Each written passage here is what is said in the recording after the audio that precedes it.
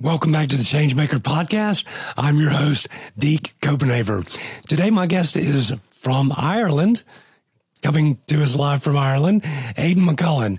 Aidan is a change consultant and works with organizations to improve how they collaborate and create the environment for change.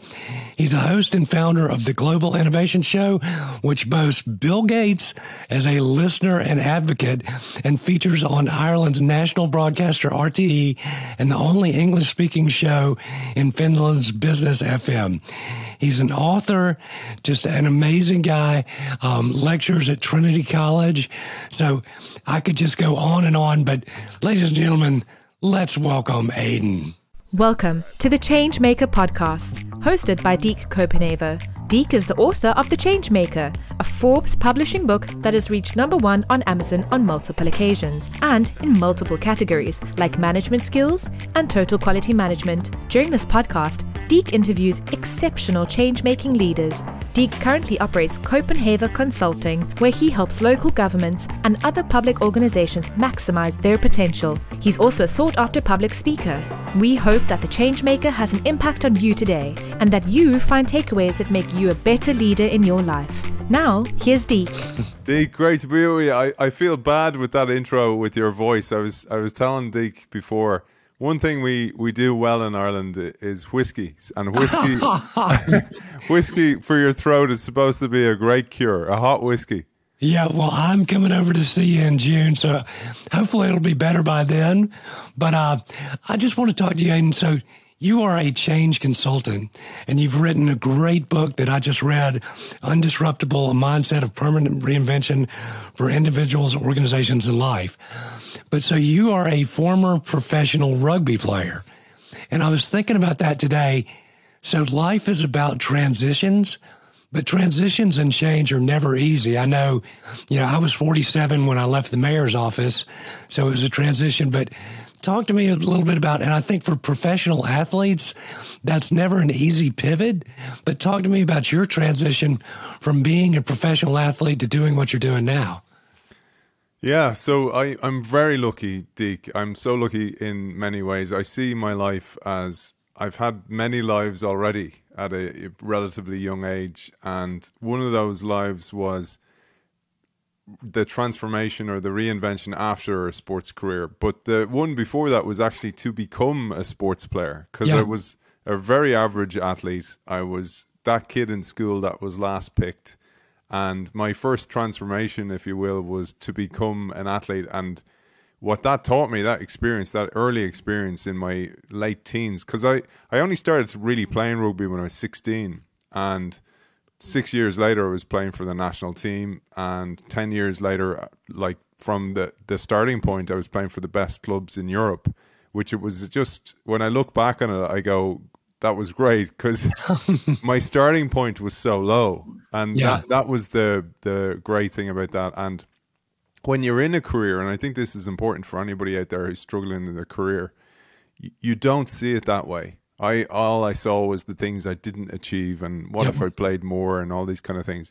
But when you have the benefit of looking back, you can kind of go, I was so lucky to do that. When I look at kids now and their desire to become sports players and the efforts they put in, I go, wow, I was blessed to have that experience. So that was the first transformation. But as you recognized, the second can be extremely disappointing and difficult.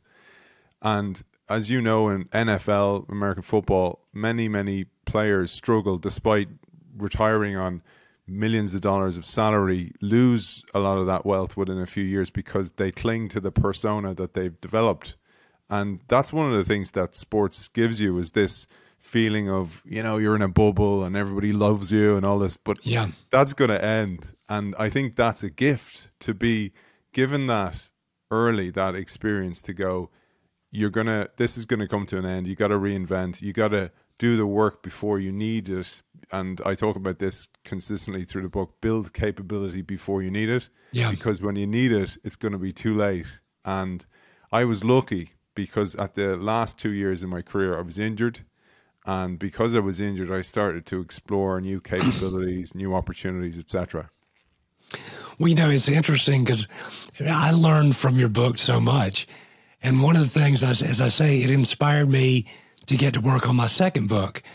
But I started thinking about it. I had a ghostwriter for my first book, which it made it easy because I had written a monthly column on leadership for an organization called the Georgia Municipal Association for like 4 years. So I had the content, but he helped me just plug and play. But I thought about it, and I'm like, after reading your book, I'm like, he taught me how to write a book. So I just need to do the outline and then write around the outline. So I'm getting so busy with so many other things, I've kind of slowed on the writing, but I'm nearly halfway through. And that was based on something I learned from your book. I'm like, wait a minute, I already know how to write a book because somebody taught me how to do it. Yeah, you build these capabilities and you don't even notice sometimes. And sometimes it's some effort you had in the past. Like Charles, your producer for your show, for example, will understand this one. So when I was playing pro sports, I started to try to build new skills. And I didn't have any intention to be a producer, but I took a course in music production. And this was, you could see it as this isolated event, but when I look back on it, I go, it's so beneficial now for me, for my own show, for editing. I don't need to hand it to somebody to edit. And I enjoy actually editing the shows I do myself because I learn again. It's another pass at the learning. And when I think about that, I kind of go, I would have thought that was just this isolated event. Yeah. And the flip side is sometimes when you try things, they don't work out as planned. And I talk about this, as you know, in the book. I say there's always assets in the ashes. So even when you think there's nothing there, there's something. Because even if it's like, well, I went out with somebody and they turned out to be a bit of a jackass, I learned what type of person I like or not, as the case may be. And it's almost, I often think about it like pinball, Deke, where you're like, that didn't work out, go this way. That didn't work out, go this way. And equally, that door did open for me. It's the right door. So I think there's a lot of lessons in that. You know, it's interesting. So I had a call-in radio show for about a year. And prior to doing it, they gave me no instruction whatsoever. So I didn't even know where to plug the headphones in. So doing live 3 hours a day, call-in, was the best preparation I could have for doing a podcast. Because it almost, I mean, when you're live without a net for 3 hours and you've got open phone lines, you learn in a hurry, but it's like doing a 30, 40-minute podcast. It makes it seem easy to a degree. But having that experience, I think, made me better at podcasting. Yeah, and it's like there's different types of learning. Like there's implicit learning, which is stuff you just know how to do implicitly, and then explicit learning. And I often think about even any kind of transformation efforts in an organization, 75% of them fail. And I think they fail for the same reason that New Year's resolutions fail. And that they're up something like 80, 90%. And it's because you can't change what people do until you change how they think. Yeah. And what you said there is really important, is you got to try stuff. If you don't try it and you don't find out how to actually do it, other than reading the theory about how to do it, you're not going to build up any capability at all. You got to even start small. And, you know, for people who are thinking about moving job, moving career, what I say is take even, for example, like there's Coursera, there's Khan Academy, there's so many free tools out there or inexpensive tools that you can go, what do I like? Because I know this job isn't working for me, but what could I add to my skill set to build new capability before I go and leave the organization? So I don't have to go and jump out of the plane without a parachute. I actually can go and I can try new things, dip my toe in the water elsewhere. And the way the world is orchestrated today, it enables us to do that. So I think start small is really important and build those skills like you built with the call-in show. Yeah, you know, it's interesting too, though.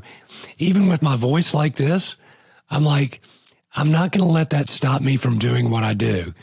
So last week, I was a panelist in a Diversity, Equity, and Inclusion Summit that had 1,100 listeners, participants. So after that, I'm like, I apologize for my voice, but I'm going to power through. I had a lady call me from Houston who arranges leadership and DEI workshops around the nation.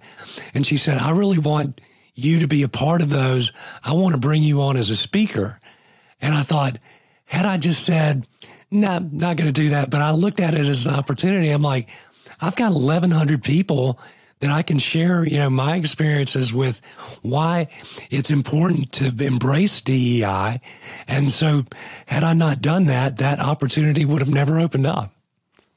Deke, let's be honest here, man. I know why it really is. Do you remember that show, Friends? Do you remember the American TV show? Yeah. Do you remember Phoebe used to sing that song, Smelly Cat? Yes. Yeah. So there's an episode where she gets a cold and she sings Smelly Cat and everybody loves it because she has her voice is sexier, man. So that's what happened there. Let's be honest. Well, man, that's so funny you should say that, because one of the panelists said just that. They're like, man, you've got a cool, raspy voice. I'm like, well, if I got to go with that, that's what I'll go with.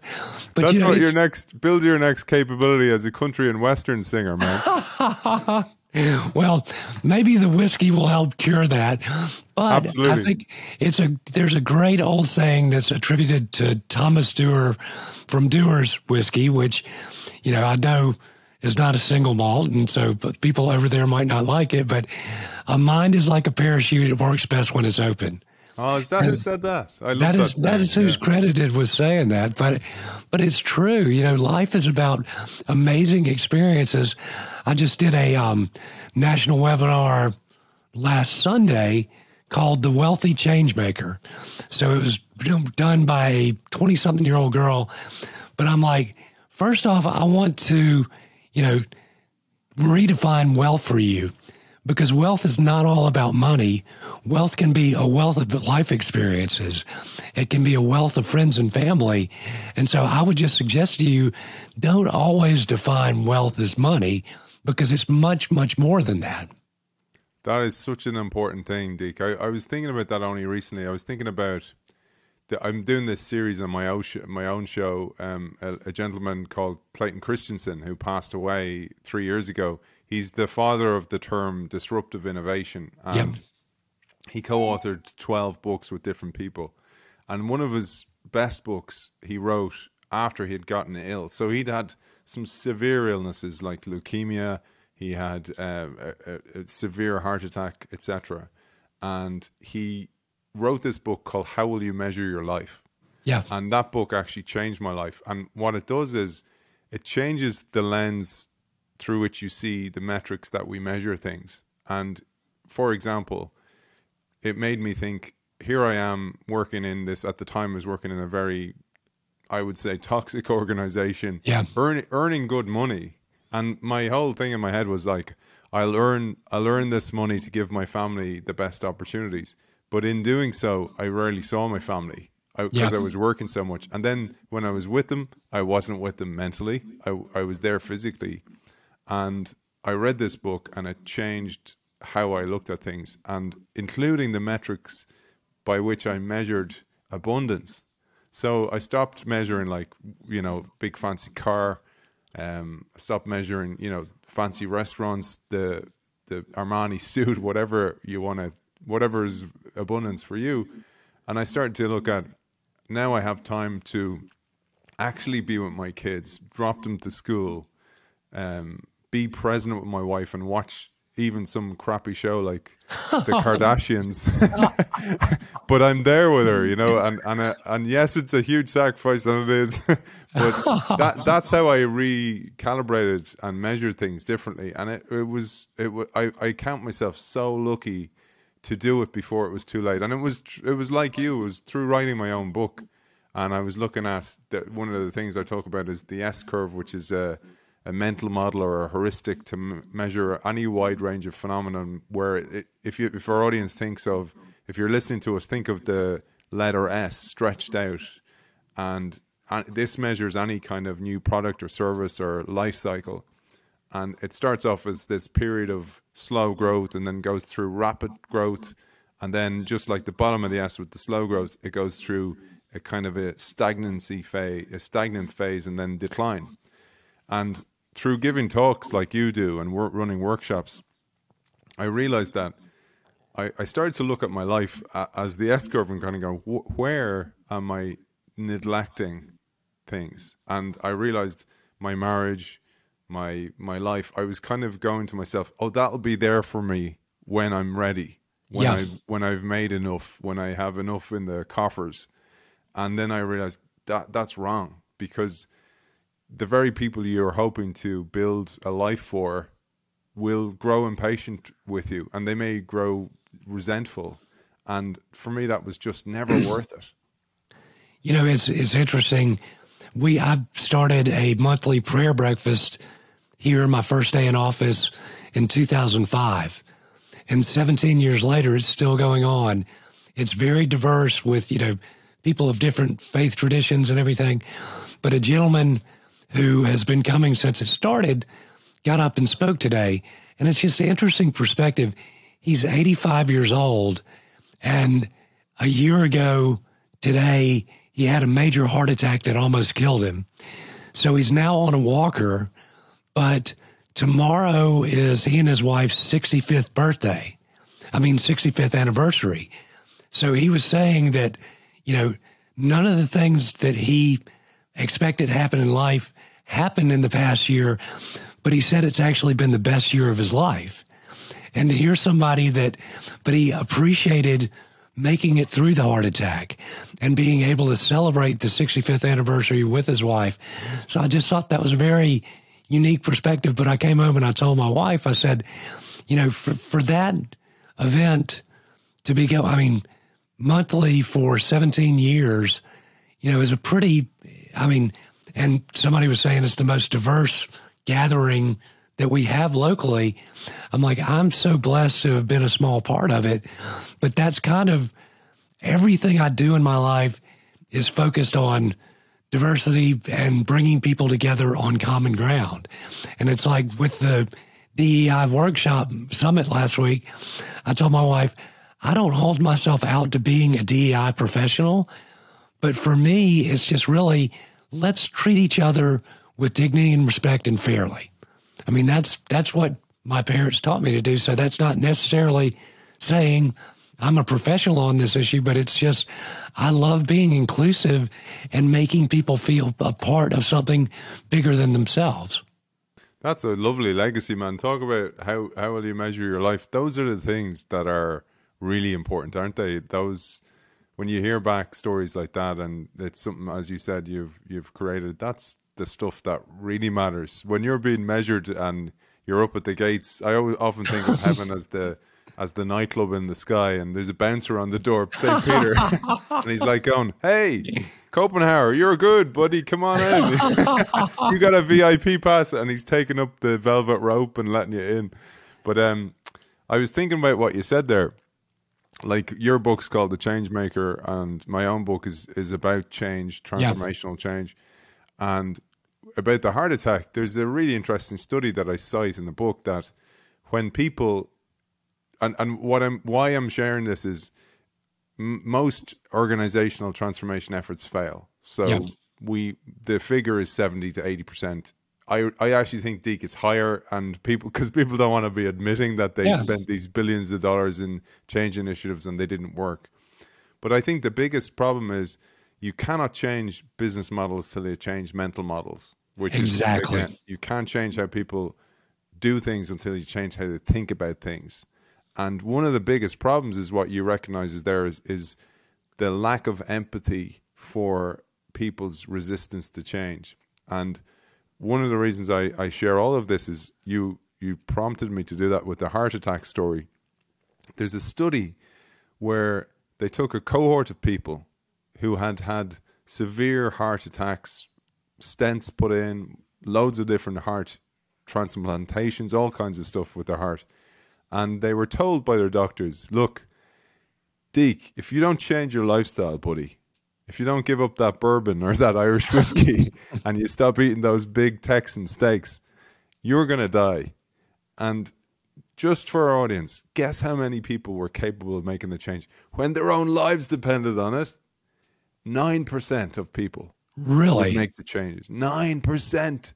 And we wonder why so many transformation efforts fail, because you can't change what people do until you change how they think. And most people who do change have reframed it and given themselves a different story, which is a real soft skill that's often neglected in organizational change.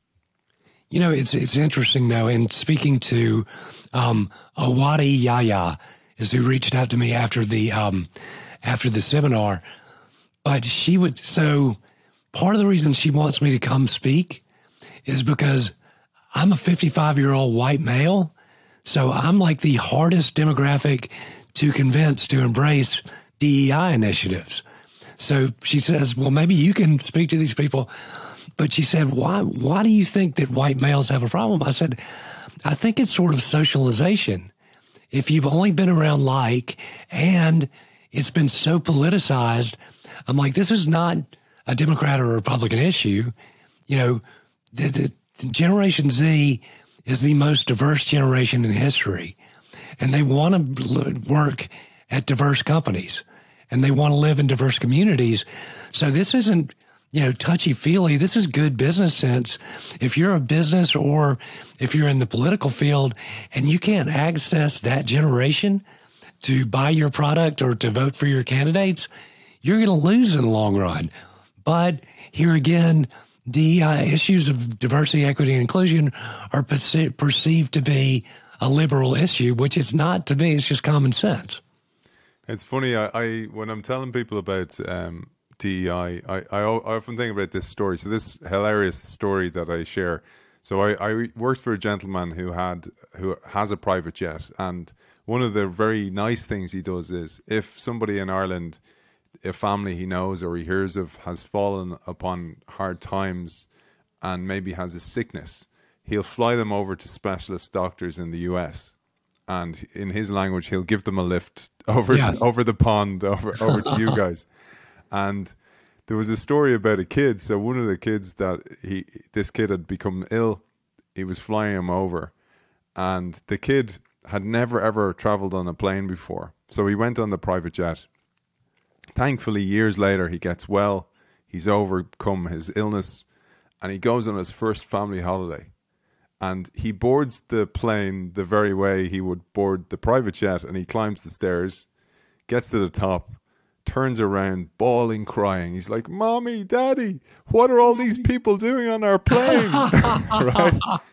And I share that story to go, that's not a bold child. That's the story of privilege.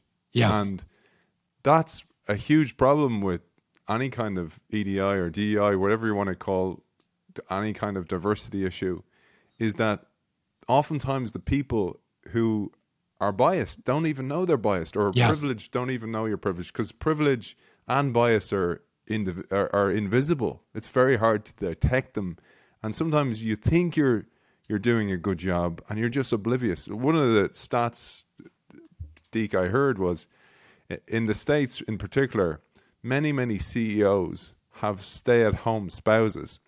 Yeah. And like on the surface, that's great. That is great. It's great for the children. We know those kind of things. But when they expect other people in the organization to act in a certain way, they're a little bit like that kid in the plane, where the other people have to think about, okay, who's going to mind my kids if I go to that event? Who I have to get a babysitter because my spouse works. I might have to call upon my parents, the grandparents to come in and help. I might not be able to afford a babysitter. There's loads and loads of things that from a position of privilege that you don't know. And that's the other thing about, you mentioned the 55-year-old white male. There's lots of well-intended gentlemen and women, but they're just oblivious to what's needed and what's required. Well, it's interesting. I love grassroots engagement. That's where I get my energy. But one thing I see it's true in the corporate world and in the political world, when you have people in leadership positions that get very insular. So for Starts With Us, this national nonprofit I'm on the board of, I went to our farmers market and interviewed people for 5 hours. I want to see more of in America, less. I want to see more unity, less division. But they said, why do politicians not understand this? And they pinned basically the extremism, hyperpolarization in the U.S., which I'm sure every country is experiencing that, but on the media and on politicians. They said, well, why don't our politicians understand? I said, well, they're not out engaging at the grassroots level. So do they really understand, what the will of the people is, which is to have leaders that bring us together? But you've got to, as you say, a matter of privilege, if you don't understand that you're privileged because you're hanging around with other privileged people all the time, it's just those silos are dangerous things. There's a great, you reminded me of this, Deke. I don't know if you've seen it. There's a great documentary on Woodstock '99. Did you see that documentary? I think I did.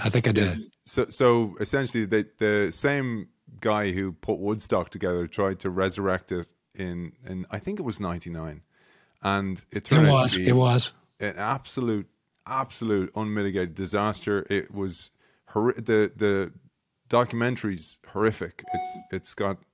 There's just the most awful things happen.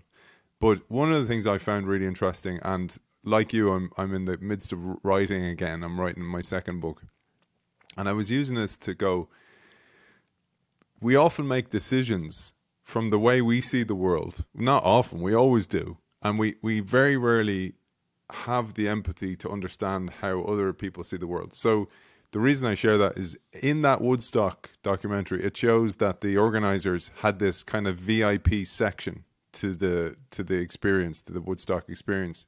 And then everybody else was outside.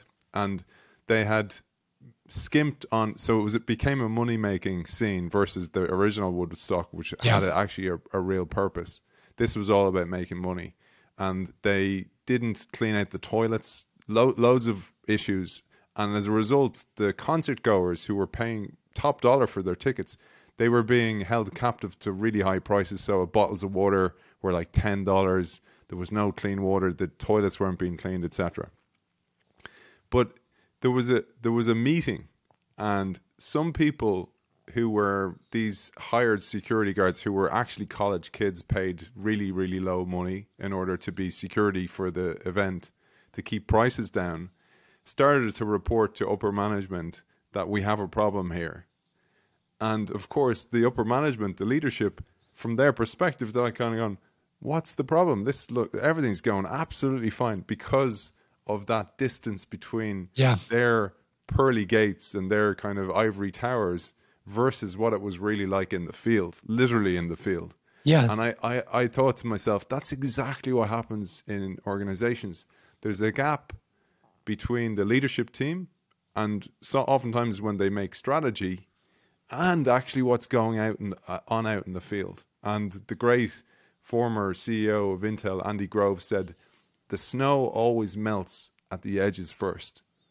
So the edges of the organization, the edges of society start to inform what it's really like out there. And that goes to exactly your point about people neglecting the grassroots, because the grassroots is the funky fringes where things started to change. And then that feeds into the center and then it starts to proliferate. And if you're not listening to those edges, you're in trouble. Well, so I've quoted this often on the show, but in 2024 here in the U.S., millennials and Gen Z will comprise 45% of the electorate. And so here again, that's not, I'm not being subjective. I mean, that's just real, so here again, if you can't engage that generation, and I share with them, I'm like, you have significant power. You guys can really change the world. And that's one of my passions, is to mentor that generation, because I understand them. I was 37 years old when I first ran for mayor, and I was told not to run. I hadn't paid my dues. I'm like, I've been where you guys are, but you have the potential to have a huge impact on the world, and I want to help you do it. And by them actually being involved, Deke, I think is another thing, is when you involve people in the change, they feel like they own it, so they're going to be more committed to it. And I mean, this is, again, I mean, it doesn't, when you say it doesn't sound like it's revolutionary, but unfortunately, very few organizations, which is where I yield my work, I suppose, if you want to put it that way, neglect that. They don't include their people in the strategy. Yeah. Going back to what we said about Woodstock, for example, is that divide between the leadership team who make the strategy and the people then who are expected to execute the strategy. That goes exactly for an electorate as well. Like, you got to include them, and by including them, and they feel that they actually have a voice instead of these decisions being made in a vacuum, then they're going to buy in more to a party and to a group, etc., and actually then go and do something about it and feel like they are actually in charge, which they should be. Well, I've often said that I've sat through so many board meetings where people, and it used to be millennials, now it's Gen Z, how do we engage the next generation? And I'm like, there's nobody under the age of 40 sitting in this room. That would be like a bunch of wealthy white guys sitting around saying, how do we address racial reconciliation? You know, you've got to have, I mean, every generation deserves a seat at the table in my book, because times change, but their opinions are valuable and they should be included in the decision-making process. Absolutely, man. I'm going to share this, and it just shows you, right, even when you're well-intended. Like, so I'd be well-intended with my DEI efforts. I'm a huge believer and supporter of neurodiversity, so it's one of the things I try to bring into the organizations I work in. You mentioned some of the benefits. So it's good for business. But one of the things I really found was incredible in one of the pieces of research I read is that when the group of people you are meeting with, say, for example, it's a leadership team or it's a strategic team for a project, when that's a diverse group and it's not all just a boys' club, which is comfortable for the boys, let's be honest, it's comfortable to know all those guys. When the team is diverse, people prepare better for it. They do their work beforehand. They don't miss the meetings. They don't come in stinking of maybe the Irish whiskey we mentioned earlier on after having a hard one the night before. They don't do those things. So as a result, your team actually behaves more professionally because they don't want to look like they're lacking or have a gap in their knowledge for the meeting. Instead of, oftentimes people don't even look at the agenda, or there is no agenda and they show up to the meeting. And I thought that was really, really fascinating about actually prepping a team. So to make the diverse team actually makes the team better team. And, you know, I was thinking about what you were saying as well about including the lower groups. I had this brilliant lady on my own show, a lady called Terry Givens, and she wrote this amazing book called Radical Empathy. And I was interviewing her, Deke, and I had this experience of absolute privilege on my behalf, oblivious to what the lady was talking about. So she's 2 children, I have 2 children, 2 boys. And she goes, oh yeah, you know that chat that you eventually have to have. And in my head, I'm like, oh, the birds and the bees. Like, that's what came to my head, right? So I'm going, oh yeah, dreaded that chat. And she goes, what chat are you talking about? I was like, oh, the birds and the bees. And she's like, no. I'm talking about the fact when you have 2 young African-American male boys that they can't play cops and robbers or cowboys and Indians in the driveway out the front garden because they run the risk of being shot by the police. Yeah. And I was like, oh my God. Yeah. That is privilege on my behalf. I was oblivious to what she was talking about. And that's the challenge. Yeah. So after the George Floyd incident, I participated in a sort of a community workshop podcast. But one of the things I shared was, so I said, I've never been racially profiled, but I have a lot of bright friends who have been. So I can't say what that feels like, but I can ask them.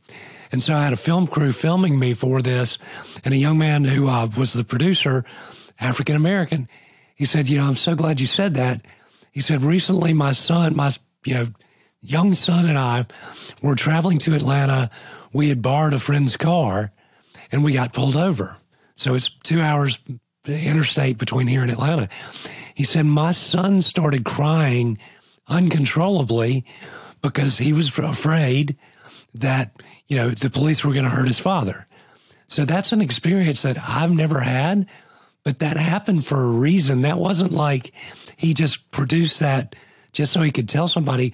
I mean, that's actual fear in the young child, based on potentially what they've seen in the news, but that's just real. And that's something that's the empathy piece is key, because here again, I can't understand what that feels like, but I should be able to talk and have empathy for people that have gone through that. I mean, I can't imagine, traveling with a small child and getting pulled over and them just, bawling, crying because they're terrified. I know, and that's the thing is, it goes back to the kid boarding the plane. We have no idea of, and that's just one kind of group of people, and then there's all different types of groups, and I often think as well, right? So it's like a patchwork.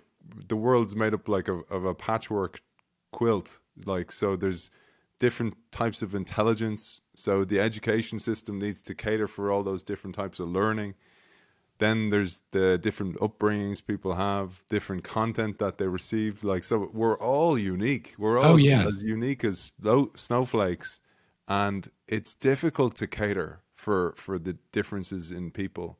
But when you have empathy, and as that lady Terry talked about, when you have radical empathy, you start to kind of go, I wonder what it could be like for the other person. And that's the start of it. That's the start of the change. It's interesting, though, in starting to write this new book, I'm researching bridging initiatives at individuals and organizations worldwide. And there are so many organizations doing amazing work out there, but you just don't see them in the mainstream media.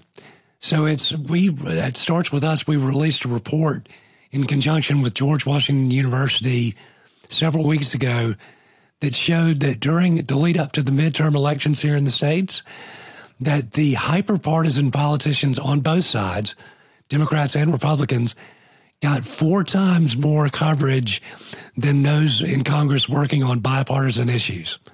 So there are people in Congress here working in bipartisan fashion, but they get no spotlight. And so even being in Ireland, you may have heard of our Congresswoman Marjorie Taylor Greene. She's a little bit of a lightning rod. She gets more coverage than anybody else in Congress. So it's crazy. It's the perception of the world, because I think we want to come together. We want to live as communities. We, in general, want to, love our neighbors and be good to each other and kind, but that's just not necessarily what we're dictated with in what we see. Absolutely, man. And you raised the point of the news is essentially that term, if it bleeds, it leads. Yeah.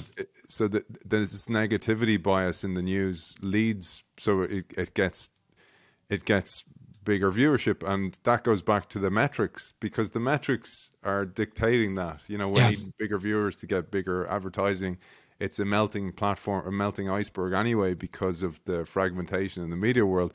And you can see how all these things start to intertwine, and therefore me covering a good news story about diversity and equality in an organization isn't going to be a hit piece of content. And to your point, one of the most effective things in any kind of DEI is just exposure to the stories of others. And that's what I loved about that group of diverse people you brought together. The listening to other people's stories. I mean, you get this with your podcast, and I'm sure with your talk show that you had before, was that listening to other people's side of the story gives you empathy, because you have so many of these moments where you're like, I never thought of it that way before. Yeah. Of course you didn't, because you're a human being, and if you're human, you're biased, and that's not a negative thing. That's just the way we are, because we have limited cognitive capacity.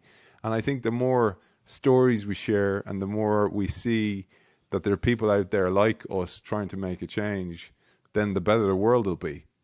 I'd completely agree. And it's so easy to paint with a broad brush. And I share with people, so James Brown was from Augusta, was a good friend of mine. But what most people don't know, and I wrote about it in my book, James Brown was a conservative Republican who endorsed Richard Nixon in 1972. And so many local people were like, I didn't realize James Brown was a Republican, but we make the assumption he's black and he's in the entertainment industry. So naturally, he has to be a Democrat and be liberal. But I think it's just looking at the world in a nuanced way. And I think people want to be a part of these good conversations. It's why people listen to you, and it's why they listen to this show as well. And James Brown, man. And by the way, he actually, in a funny coincidence, serendipity, he actually opened the Woodstock 99 event as well, the concert. Did he really? Yeah. He came back from retirement to open. That is hilarious. And they tried to screw him over, actually, and trying to pay him less or something like that during the concert. Like, I mean, it's worth watching, Deke. I mean, if you look at it through the lens of that privilege from the leadership of the conference, it's actually very, very interesting. That's how I absorbed it. Now, I'm not that much of a nerd that I sat down and went, I'm going to look at this from a diversity element. But it occurred to me as I watched it, and I found it very interesting. Well, that's awesome. Well, man, we'll start to wrap it up now, but you've got to love speaking to students at Trinity. And I was just going to say, if you have a chance for me to get in front of any of those students while I'm there, I would love to do that, because that's another, just getting the energy of those young generations makes me very excited for the future. Oh, man, I love doing it. I start off doing it, and I want to say this because when people hear stories of people who've made a change, I'm very much a gig economy worker. I have a few different realms in which I work. I do workshops and keynotes, and then I do the lecturing. I'm a board director, etc. And what I find interesting about the students is I started to do that years before I went and worked for myself. So I was working in organizations, and I took on this, and it was difficult because you had to try and manage it as well as everything else. But it's one of the things I wouldn't let go of, even though it's probably the most difficult. I do run a couple of modules. I develop the modules and deliver them.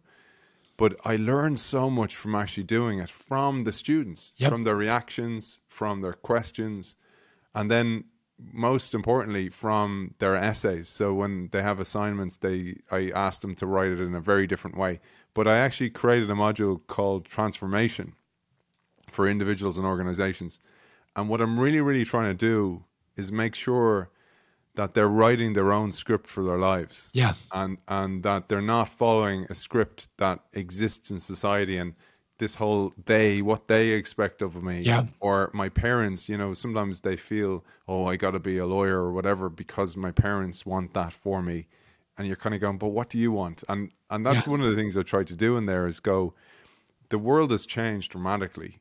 And oftentimes those ladders that you start to climb, you will have realized they're against the wrong wall. So if you're going to climb a ladder, make sure it's against the right wall. And sometimes it won't work out, just like the assets and the ashes. But realize what you've learned from the experience and stretch yourself a little bit. Go a little bit outside your comfort zone, because when you're outside that comfort zone, that's where the learning happens. Well, Aidan, man, you've been an absolutely awesome guest, but where can our viewers and listeners find you? The best place is either on LinkedIn, so Aidan McCullen at LinkedIn, and then the innovationshow.io. And the reason I chose .io is because it stands for input output.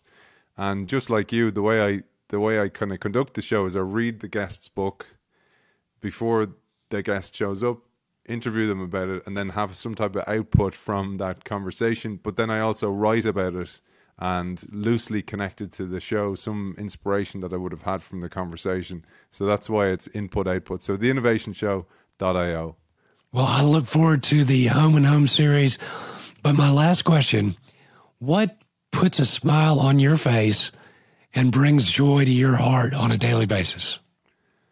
I think knowing that you've made some difference in some way, just like your instance with the gentleman and the diverse group, knowing that, getting an email from a listener to say that show, that episode really helped me. I felt, somewhat isolated, and that really helped me. Or whether it's like with my children. So when my younger son started to play soccer, and when he comes back to me, he goes, "Oh, that thing you taught me, I did it in the in the training or in the game," and those things are the really important stuff.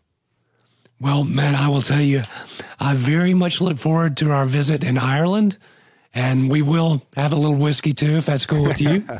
But thank you for being an amazing guest, Aidan. An absolute pleasure, Deke. Look forward to meeting you in person. Sounds great. That's all we've got. Dropping the mic, and we are out. Hey guys, thanks for listening to or watching the Changemaker podcast today. Greatly appreciate it. If you're listening and you want to see the video, you can subscribe to our YouTube channel at Deke Copenhaver. That's pretty easy to remember, I would think.